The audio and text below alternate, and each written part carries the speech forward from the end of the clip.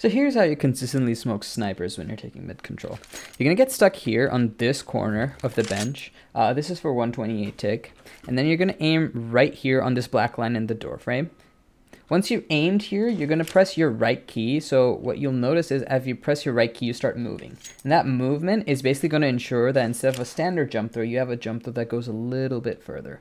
So what you're going to do, you're going to press that right key, and then you'll just tap your jump throw key. And that's going to be a smoke that goes right there into snipers.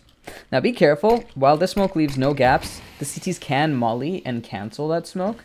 So your mid player should always be listening to that sound of the molly being extinguished so they know if there's going to be a gap on this side or not.